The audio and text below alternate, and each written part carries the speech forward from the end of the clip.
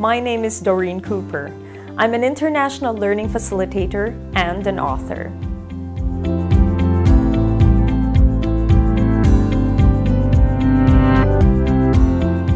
Finding my passion in public speaking didn't come as naturally as some people might think that it did, well, at least for me. You see, what happened for me in terms of my journey in the field of public speaking is I started hosting events for my school about 20 years ago. I mean, it's not as straightforward as that if you know the history, but basically one thing did lead to another.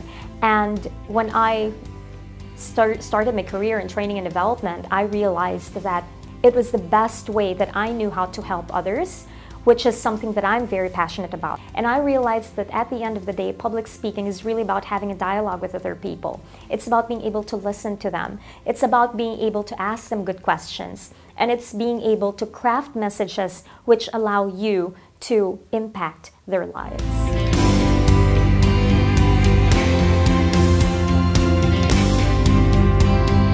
There are many common challenges that people experience when they engage in public speaking. The first common challenge that I come across is when people want to dispense too much information. You see, public speaking isn't about how much information you can tell people. It's about how you share the information that you know will benefit their lives or will address their concerns. The second challenge that I see people commonly struggle with in terms of public speaking is when they start to use visual aids like PowerPoint.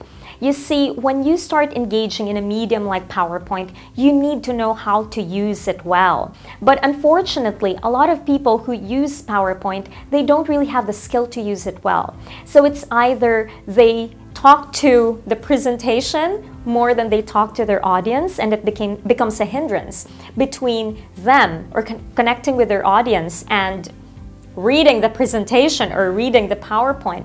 Or sometimes they bombard the slides with too much information. The third challenge that I find people commonly struggle with in terms of public speaking is that they make it too much about themselves. Because you see, at the end of the day, public speaking shouldn't be about you. It should be about your audience, because your audience is there for a reason, and you have to really consider what is it that they expect to hear from you, and what can you do or what can you say that can help enrich their lives.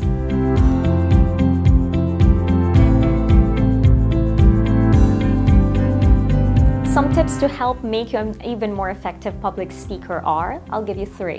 One is to make sure that you stick to your objectives. You see, so often that people engage in public speaking without knowing what their objectives are, or when they start speaking, they completely forget about the objectives and they go in a separate or completely different direction. So always remember what your objectives are. What are you trying to achieve with your speech or your presentation or whatever it is that you are talking about? The second tip that I'd like to give you is to make sure that you don't make it about you. Because again, just like what I mentioned earlier on, it's so often or it's so common that people make presentations or public speaking about them. At the end of the day, as I mentioned earlier on, it's not really about you. It's about your audience. It's about why they're there and what can you say that can enrich their life. And last but not least is the time. You see, so many speakers, they either go way under time because they're tongue-tied, or they go way over time because the moment they start speaking, they don't know how to stop. And that happens so commonly that I find that people really need to take a step back before they speak and think about what are the main points that I want to discuss, and how should I start and how should I end. Again, take a step back and think about what are your key points, because that will help you keep within the time that you have to speak to others.